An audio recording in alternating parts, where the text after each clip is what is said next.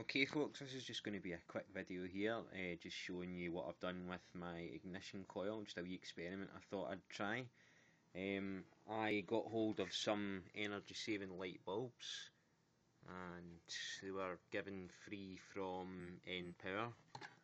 They're only 11 watt energy saving light bulbs. Now I don't particularly like them because they're not very bright.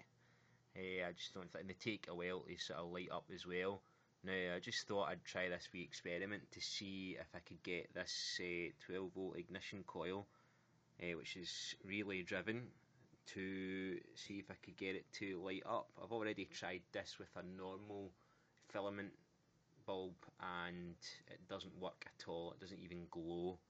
But I know that high voltages can excite the gases that are in these sort of more fluorescent tube type bulbs here, so I thought I'd give it a wee go, and it's actually quite impressive. Now if you want to find out how I've wired up this ignition coil, you can always check my previous video. I've got all the information on there. I've even got a diagram. It's not very well drawn, but I think it's pretty well explains how I've got this wired up. Anyway, let's see some light, shall we?